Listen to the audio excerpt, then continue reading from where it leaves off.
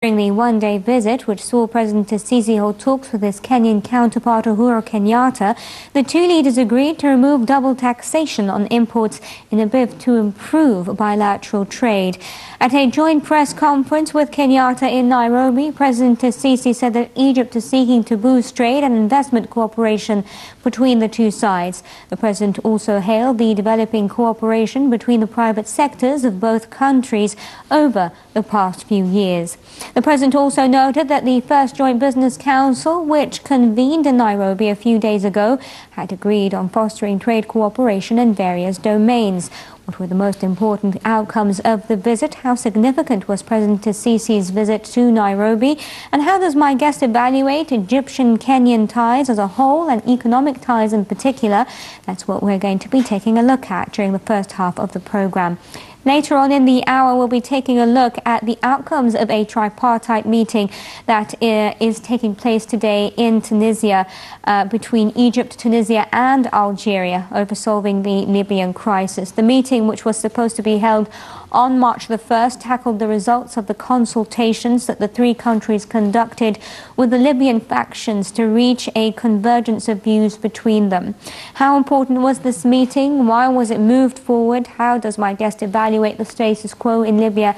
That and much more will be looked at today as well. But as always, there are other top stories making headlines here in the country that we like to shed light on, and we'll be beginning with President Abdel Fattah el-Sisi, who asserted today on the necessity of reaching a just and comprehensive solution to the Palestinian cause, which puts a permanent end to the Palestinian-Israeli conflict. President Sisi stated that achieving peace in the region will pave the way for achieving economic and social development and will also contribute to combating terrorism and eradicating terrorist organizations. The president's statements came during a meeting with a delegation of the heads of American Jewish organizations, which was attended by Head of Intelligence Khalid Fawzi. Presidential spokesman Ambassador Ala Youssef said that the president was keen on meeting with different sections of American society in order to bolster mutual communication and understanding of the nature of the challenges that face the region and the means of facing these challenges. During the meeting, the president also stressed that Egyptian-American ties are strategic and extended, adding that the upcoming period will witness an overall enhancement in all fields. The president also stated that Egypt is on the right track to achieving comprehensive economic development. For their part, the delegation expressed their appreciation of Egypt's leadership and people, hailing the country's pivotal role in the Middle East peace process.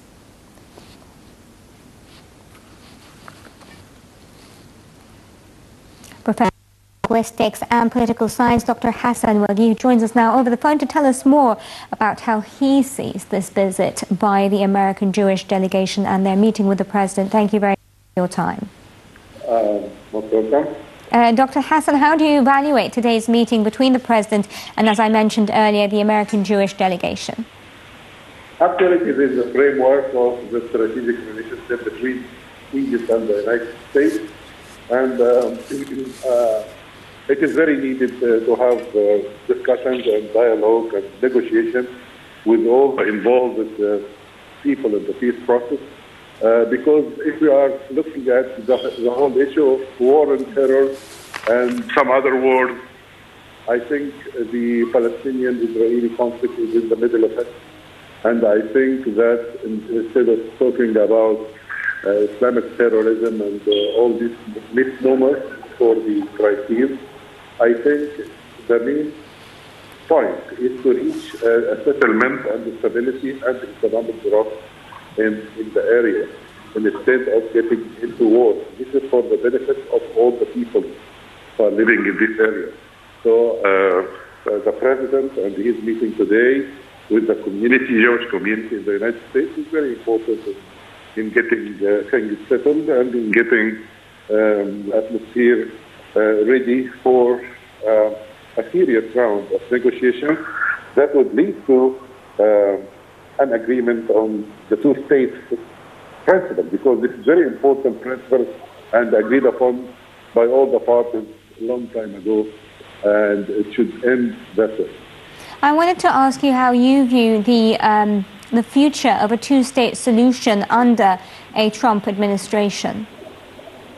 What's your question again, please? I wanted to know how you see the future of a two-state solution under a Trump administration. I think there could be some troubles as it used to be, but I hope that President Trump will be understanding to the inevitability of peace when he pursues an avenue for a two-state solution, because this is the only avenue that would lead to real stability and real cooperation between all the parties in the area.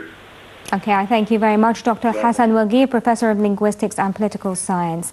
Today, we also saw Minister of State for Military Production, Al-Assar, head to the United Arab Emirates, to Abu Dhabi in particular, to attend the inauguration of the 13th International Defence Exhibition and Conference, the IDEX. The IDEX 2017 will be held from February the 19th and through to the 23rd at the Abu Dhabi National Exhibition Centre. Now, this is the first time that the Ministry of Military Production has taken part in the exhibition.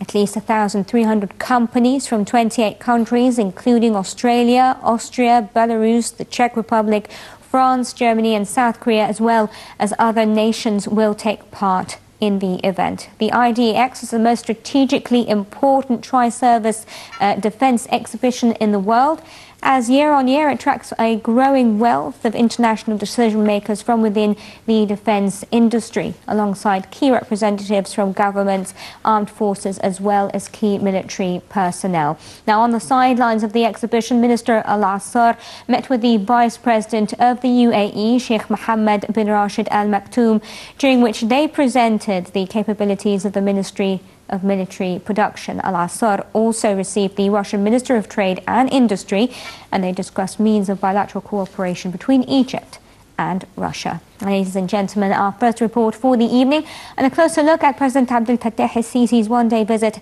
to Kenya, and then we'll be back to discuss that. Stay with us.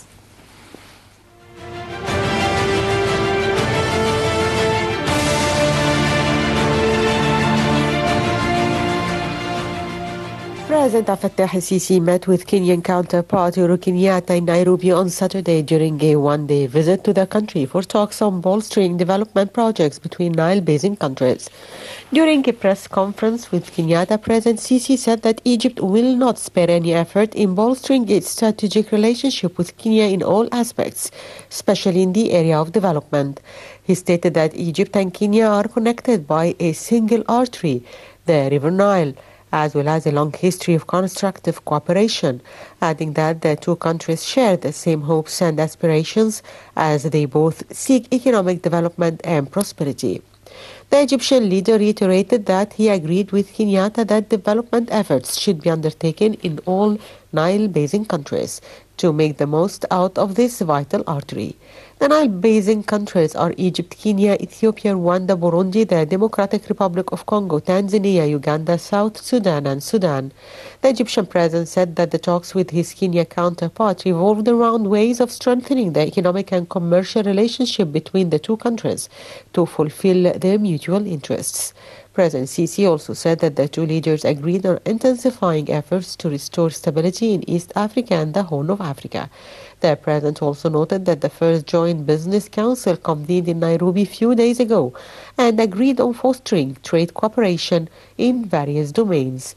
He added that the Egyptian and Kenyan governments agreed to take needed measures to encourage trade exchange and establish joint projects. Moreover, Sisi stressed that the Kenyan government has Egypt's full support in the fight against the phenomenon of terrorism, adding that Egypt is determined to strengthen cooperation and coordination with Kenya in order to confront this danger, which has threatened the entire international community.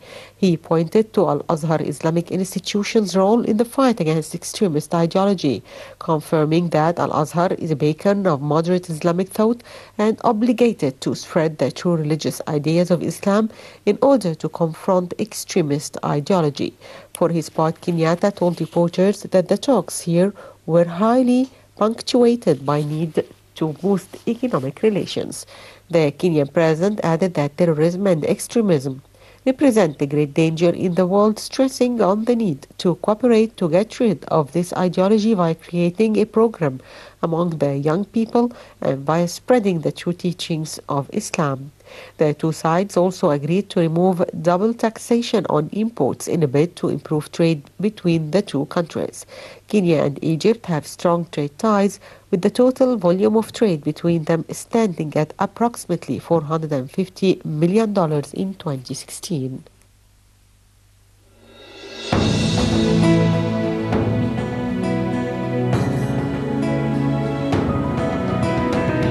Egypt's culture has thousands of years of recorded history. In every major city, you will find traditions that remain from the time of the pharaohs. Cruising on the Nile,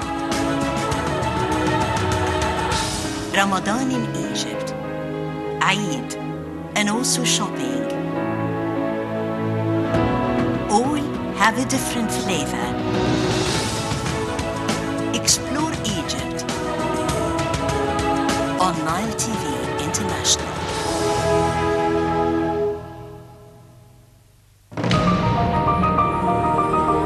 Explore Egypt.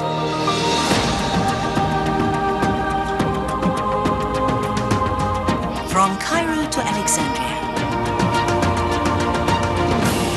Sharm el-Sheikh to Hurghada. Try to discern the mystery of the Sphinx. Meditate on the symmetry of the pyramids. Explore incredible marine life in Marsa Alam. Safaris into the desert of South Sinai. Relax with a view of the Nile. Explore Egypt on Nile TV International.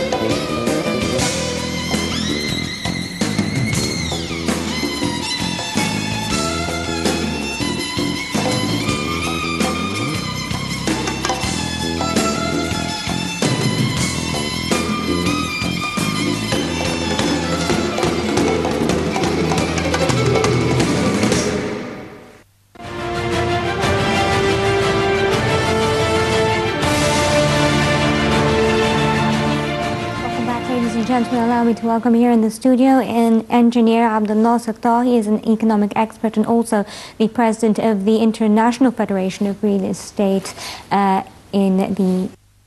you very much for joining us. Let me start off by asking you about your overall impressions of President Sisi's visit to Kenya. First of all, it's very vital that we now extend our strategic alliance to go to African countries. It's very vital during this phase, and I think this visit, especially to Kenya, is located in a very strategic location in relation with Somalia and Ethiopia at the same time. So our presence in a strategic alliance there is extremely vital. I think opening direction not only at the political level or at the diplomatic level is not enough.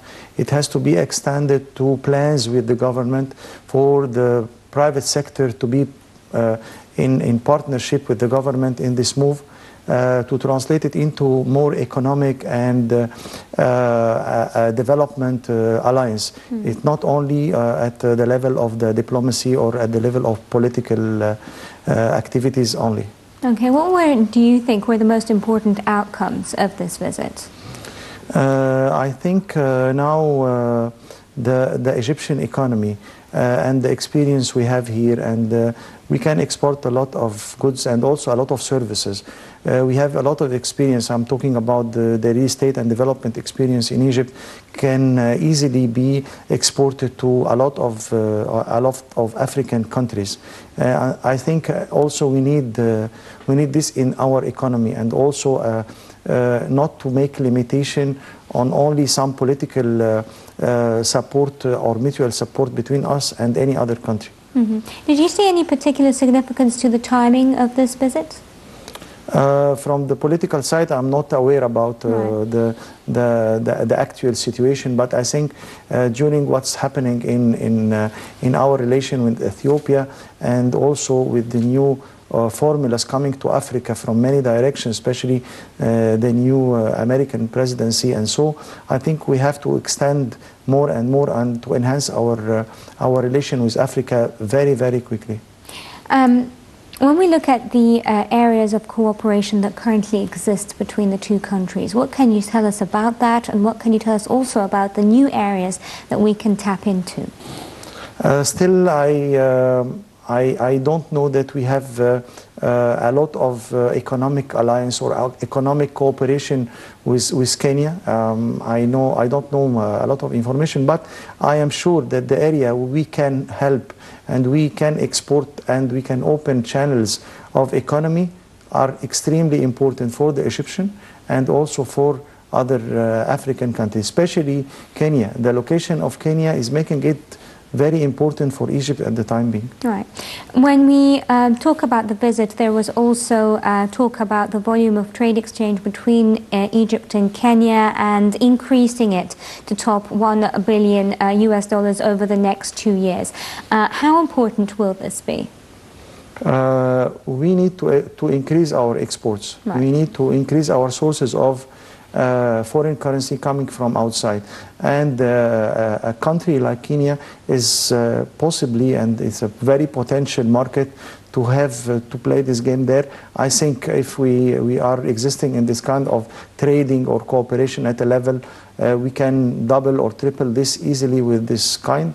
The President Abdel Fattah al-Sisi is simply opening the direction, but now it's the role of the government and the private sector to extend it to more. Right. How can the private sector, you've mentioned it in this at least twice now, the importance of the private sector in improving perhaps economic relations with other countries. How can the private sector contribute to, or what areas rather can they invest in when it comes to looking at Kenya in particular? I think that a lot of Egyptian products are at the level of exportation is very good, but we are not exporting enough. But I'm talking about our sector, the real estate and construction business. We know that few companies, few contractors moved to the African country, and they did a very successful work there. And they have a very strong presence as well. I think other companies, if we provide for them a lot of facilitation in the bank and financing and so, and this is done by many countries. They extend their business in construction to the countries going offshore by financial support. And banks in Egypt can give this financial support because the revenue from the foreign currency will be much bigger for the Egyptian economy. This is the right time to move out to African countries. Do you think, right, well, since you mentioned African countries and obviously expanding when it comes to the real estate sector, how important can this be for the industry in Egypt, and also how will it benefit these African countries in turn? The advantage of exporting construction business that the contractor does not go only to collect a job and pay his expenses. He also is able to import from Egypt a lot of construction materials. So it's not only for his salary. He's paying his salaries, big part of it in Egypt, in Egyptian pound, while he is getting his money with foreign currency from outside. So, and the presence of contractors specifically is creating deep relation. Right. It is not a small size of trading with small representation. It's a wide range of services, products, and so on.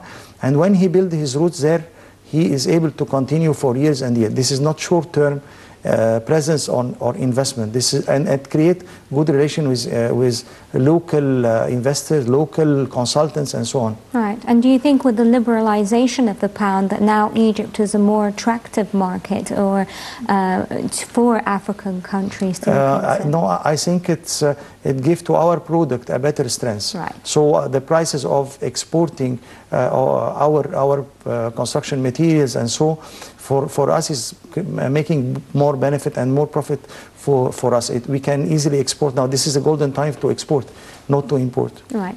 I was also, during the visit there was an agreement to remove double taxation as well on imports.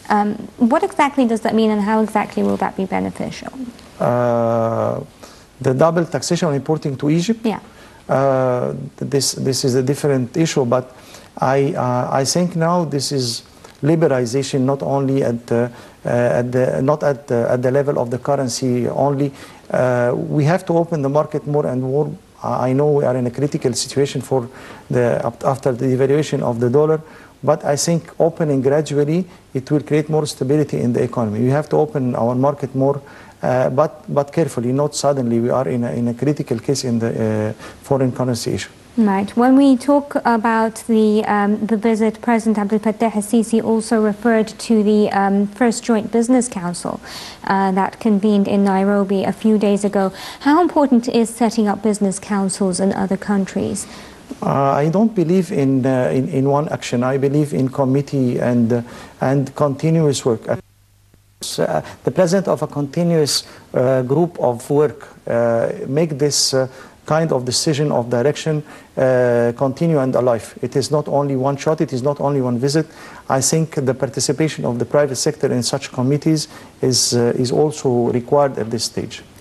One of the points that the president mentioned also was restoring stability and security to the East Africa and Horn of Africa areas. Now, how does security and stability have a direct effect on the economy? This area is very hot, close to Somalia, and we know there are a lot of problems and troubles in Somalia, and this is part of what we are facing in Egypt. And at the same time, we are very at the boundaries of Ethiopia, and also we have to be present here and there. This Kenya carry a lot of resources, and they need a lot of development. And we can help Kenya too much in the development.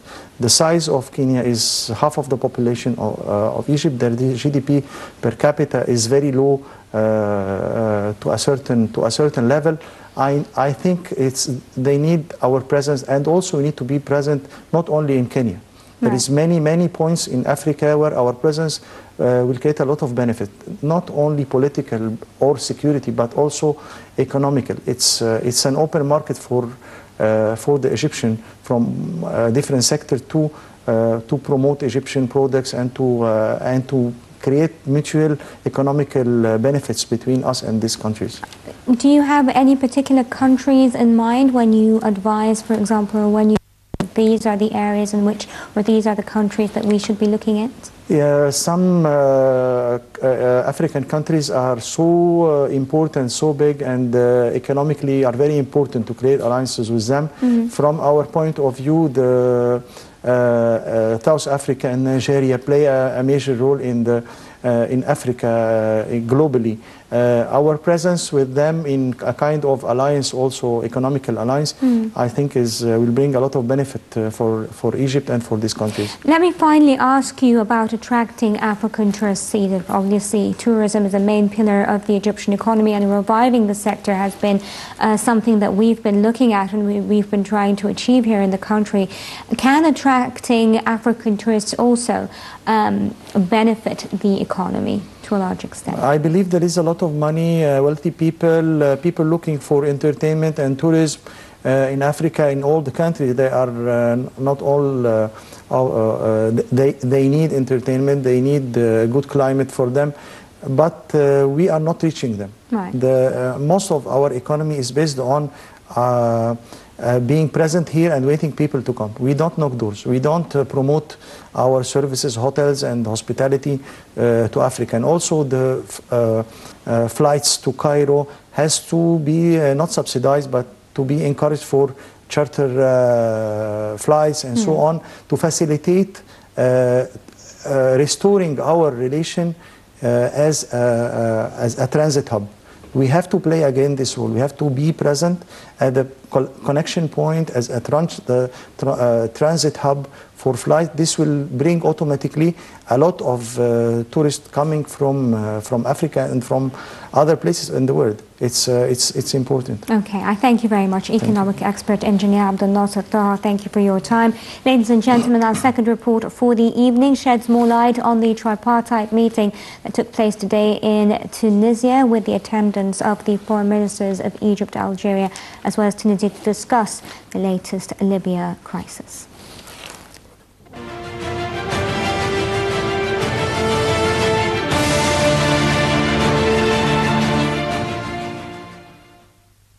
A tripartite meeting between Egypt, Tunisia and Algeria to discuss resolving the Libyan crisis was scheduled to be held on Sunday instead of the 1st of March.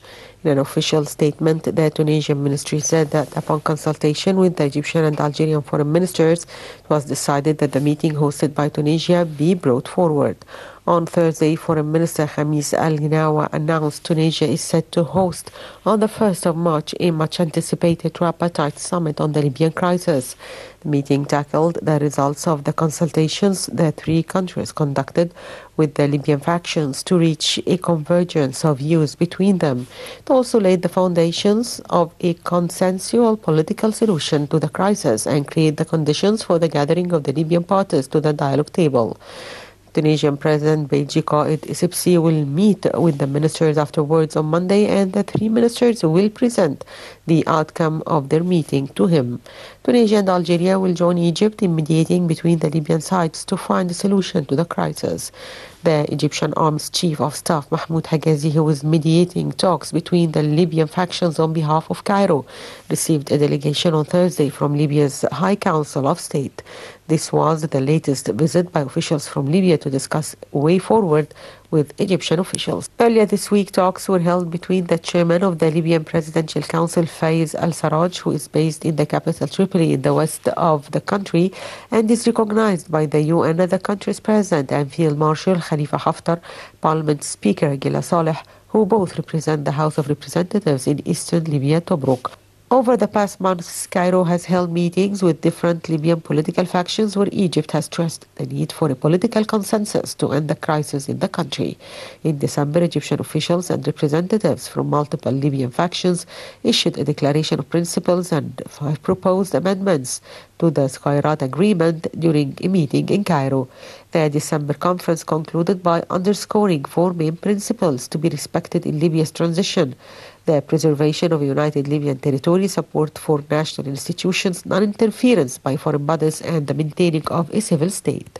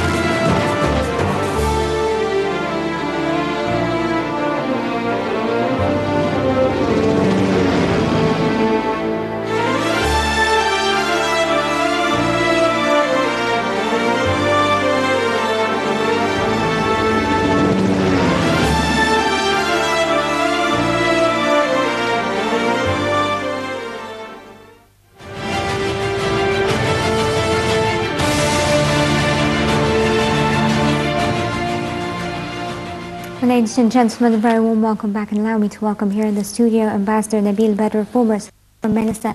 Always a pleasure having you with us. Thank you very much for coming in. Thank you. And let me start off obviously by asking you, today there was a tripartite meeting to discuss the latest from the Libyan crisis. How do you think today's meeting went? I think it is important because both three countries are interested.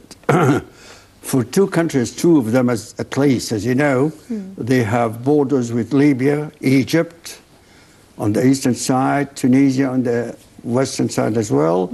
And then in the African depth, of course, Algeria coincides with many important spots in that situation. Right.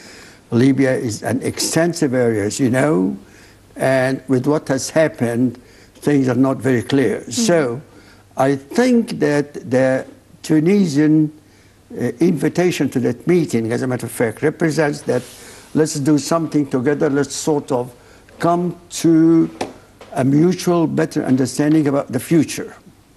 The landmarks in that situation are important. You have, number one, the Libyan situation proper itself.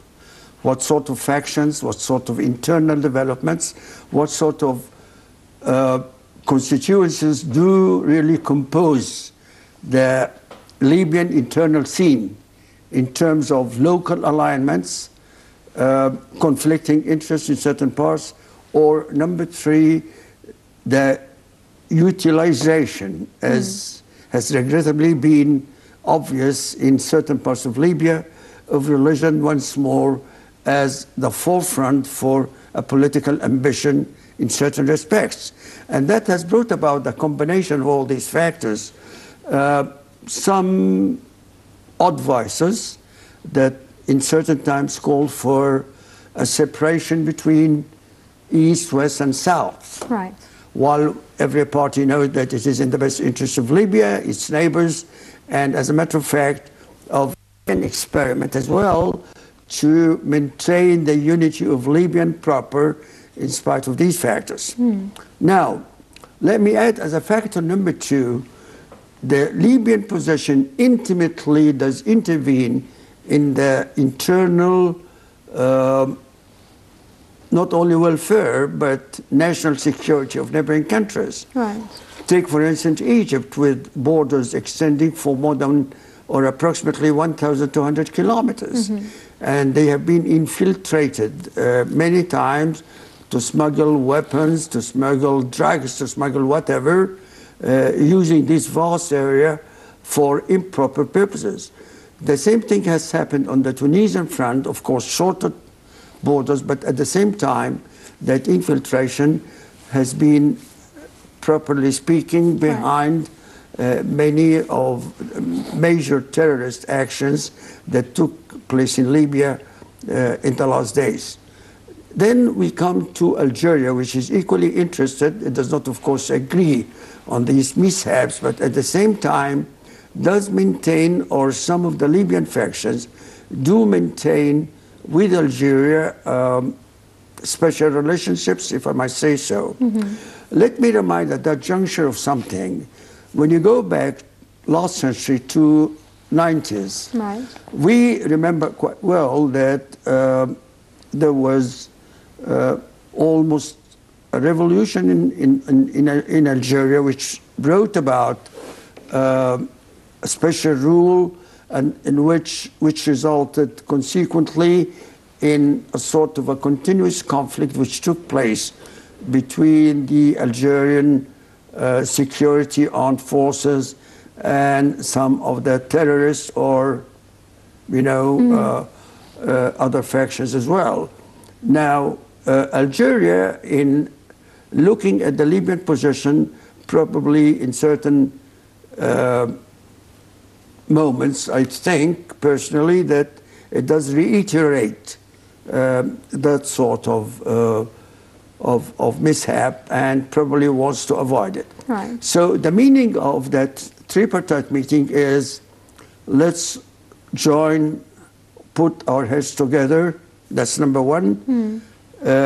We have followed, and I'm sure that took place in the previous case on lots of occasions, but let's at that juncture put our heads together to come to a mutual better reading of each and every party's situation. That's number one. Right. Two, there was a very important development which took part recently, more explicitly, the meeting which took place here in Cairo between Mr. al-Sarraj and Marshal Khalifa Haftar. yeah. Right.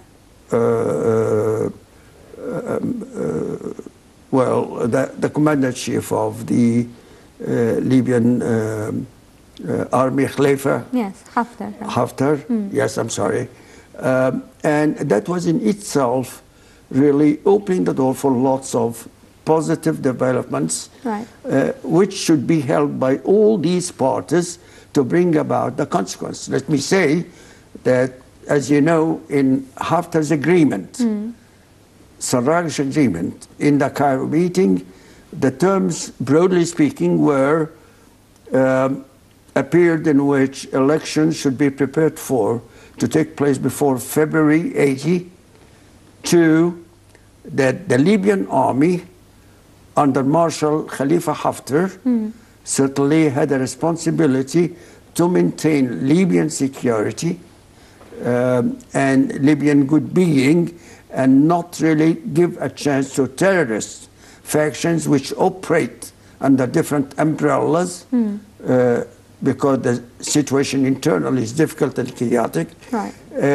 And three, of course, a dialogue between all the factions concerned. Right. Now, the help and of the three countries concerned, I think, is a great asset and very much required under the circumstances. Well, obviously, the meeting was actually meant to be held on the 1st of March, but it was moved forward. Do you think there was a particular reason behind this? Yes, I think that, well, there have been certain speculations where that meeting is going to take place. Of course, I know that Tunisia has called for that meeting. It's now quite some time. But there were speculations that probably the health conditions of President Bouteflika might not be helpful in getting that meeting in Tunisia. So there were some ideas about whether that might take place or Algeria or not. But wherever this might take place, the significance is that now the ministers of foreign affairs have met. They have really studied thoroughly, as is the case, all the dimensions of the problem. Now the presidents come to endorse, give a strong political and moral support to what has been agreed upon. And actually, that's very important because we have an important phase of follow-up of the consequences of the meeting and of what has taken place in Cairo as well, which certainly is a part and parcel of the whole package being talked about. Right. And that sort of endorses. And then, number two, sends a message to lots of international parties. Well, I'm sure you have followed quite closely all the international developments about the Libyan situation. There were lots of external unwanted interventions for different reasons. Speculations extend from petrol, geopolitical interests, ambitions, Mediterranean, let me say, overall will to extend domination, or some regional, more limited ambitions as well. Right. Now, one of the major cards which have been played, especially by Egypt, and Libya has called for that times and times again, was, well, hands off, please. We are going to deal with our own affairs, we are going to conduct our own dialogue, and we think, so said the Libyan, and so said Egypt and other Arab partners as well, especially in Tunisia and Algeria, that external intervention is far from being helpful under the existing circumstances. Right. So the meeting of the three presidents, I'm sure, would confirm that. And Now, that's very much required. How do you get all the factions in Libya to put their personal interests aside and to really work on finding a solution to the conflict in the country? That's exactly the $1 million question. Not that really it is impossible or it is hard to find, but we are seeking as well, with the existing well-known differences, a level of patriotism, sacrifice, and concentration on the Libyan citizen best interest.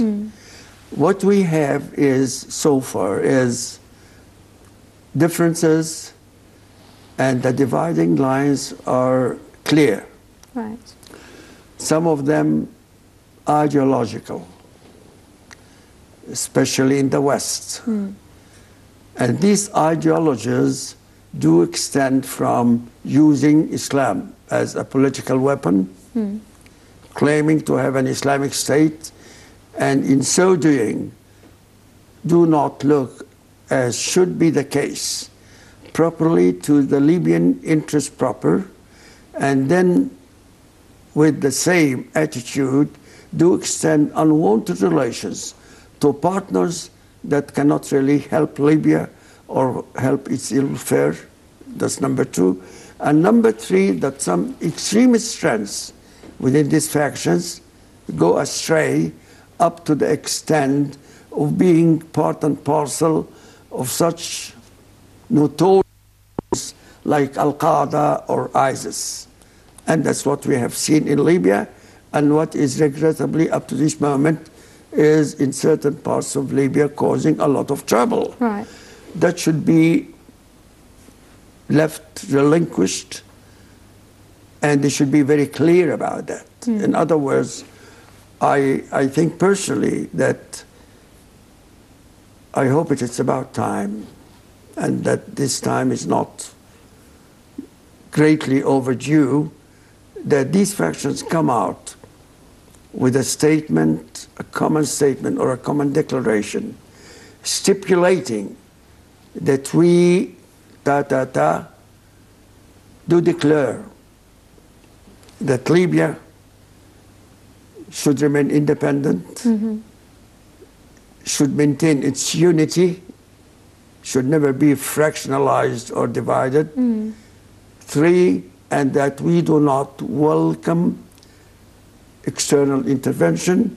We are going to deal with our own affairs in our own way.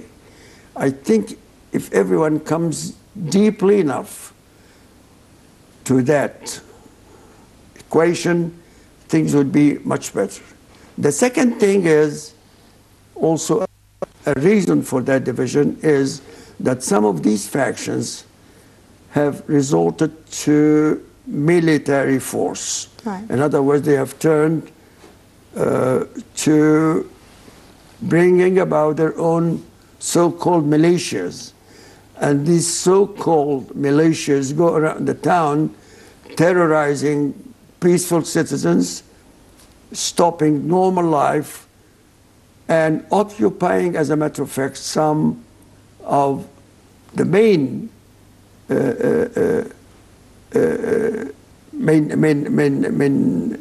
means of work in the country itself, whether that be industrial, be aerial, be otherwise. And that cannot continue. And here, it is pretty important to stop that as well, because